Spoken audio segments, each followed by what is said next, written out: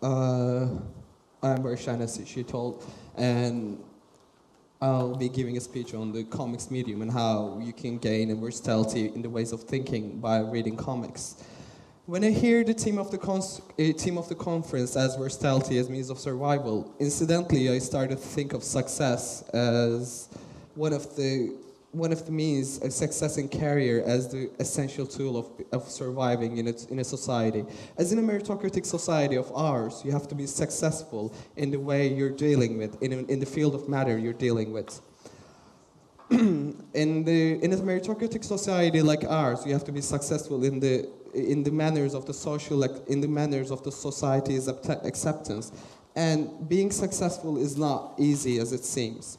From the very little, we're always introduced with success stories of the people that we see, and we always read the stories of the people who are very successful and who put their name front of it, and who we read.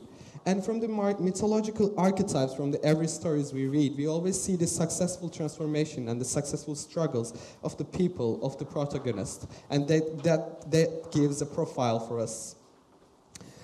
And as we're not living in a much Eastern or Oriental traditions, we can say that we are learned to maximize our utility in any means and minimize the cost or the burden that we see. When we're talking about success, we also have to talk about failure, as in the sense. As means of failure, what I mean is we're not afraid of the failure itself, but what it brings, the whole package. What failure brings is the ridicule judgment or the pointed arrow upon you in the society as you're a failing object. And in that sense, what I see is that in a society that you're failing, we are in a society that we always enjoy showing up the carcasses of our society into our faces every day on the newspaper with a black coffee on the side.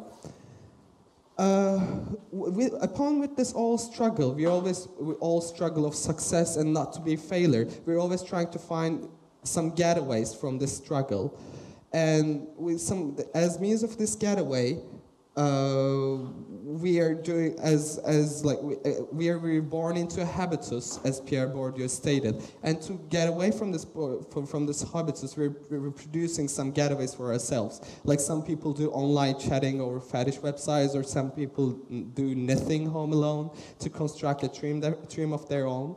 And for me, it was graphic novels for a period that.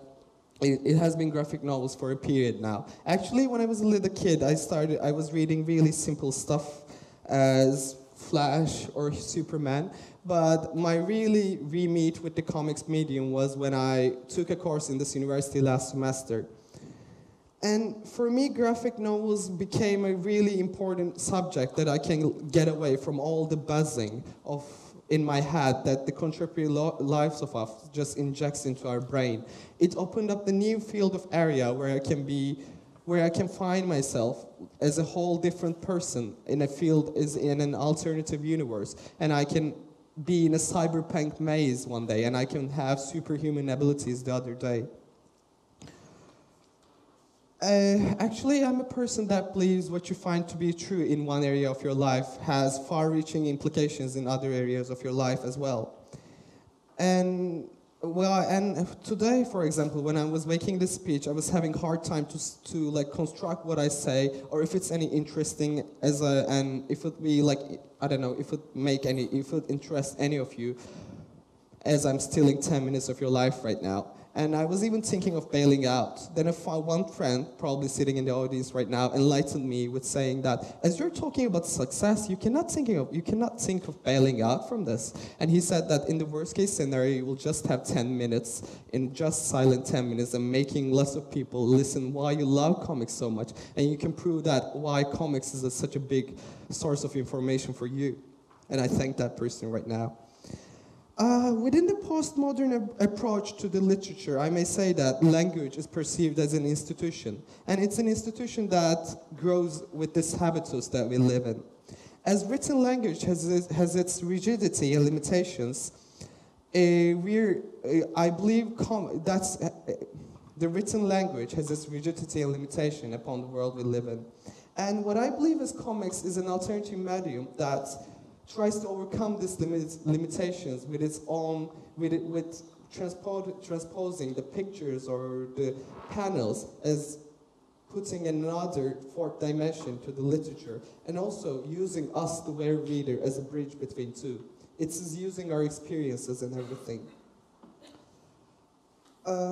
As I started talking my speech with the matter of success and comics and I put comics as a medium on the spectrum, I would like to point out two very important men for me, which are also really successful in this genre.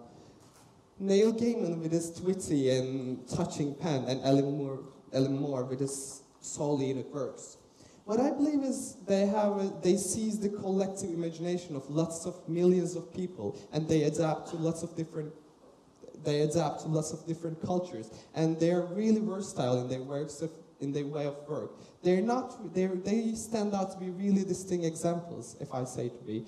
One of them can be like he's lighting a hope through the really darkness times, and he's lighting his hope in the really sense of it, and the other ones has a dystopic and a dark tone all over. As versatility is one of the most powerful tool of Neil Gaiman, I would say that he's giving lots of works in different areas, different versatile areas, like he's writing novels, from children books to plays, and to superhero comics. But what he does is, his world is kind of crushing over the boundaries or the limitations or the borders that we put between us with the others. His world, foremost example in the Sandman series, while he's telling the story of Dream and the six other members of the Endless family, which are despair, destruction, death, delirium, destiny, and desire. He's telling, in a way, he's keeping these concepts in our life, these anthropomorphic representations of the powerful forces in our universe really close to us, and he's gaining them a humane look, and he's representing them in a manner like a human, like one of us. So, in a way, I believe that in this versatile ground, he's making us question the basic concept in our life that we just accept in our habitus that we never question. And in a way, I believe that I learned a lot from him, that I started to question the basic concept in my life every day that I never that I never thought of even thinking on it. This learning continued with the famous work of Alan Moore, which is V for Vendetta, probably most of you know. And from V for Vendetta, what I learned is that, the oppressive institutions like government or the society has put lots of limitations on us to refrain us from do what we're doing. And what I learned from him that the only way to have true power over oppressive government and institution is when you have no longer fear their ability to take what we have.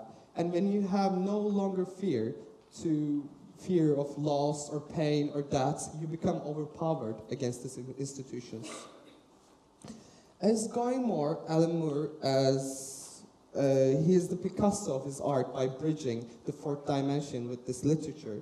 When we're examining his works as Watchmen, as you see in this, or From Hell or Swamp Thing, we see how he's able to use the cubist or futurist tendencies of the comics medium to superbly explore notions of space and time as a reflection of our world to another medium. These can be some of the reasons why I keep my focus on this medium as very sense. These stated writers, had taught me new ways of perceiving the reality, new ways of perceiving the solid reality upon me. They gain me lots of diverse way of thinking upon the real things that going around me. They gain me different ways of thinking. They gain me different patterns of thinking upon the solid reality upon me. And they gain me different paradigms and multidimensional thinking patterns towards the very, very solid world that I live upon, and the very solid habitus that I born in.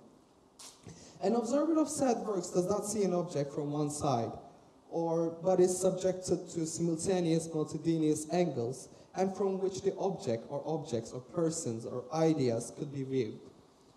The end result is, in terms of flat canvas, is meshing the selfness that is more truly the object than any one fixed perspective could provide.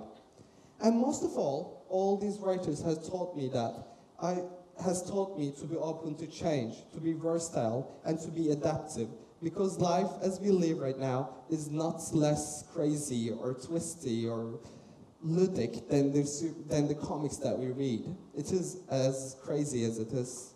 And they also taught me, as I'm reflecting upon you right now, never to forget to be a strong believer of the power of the stories, and be never afraid to write my own story, my own success story.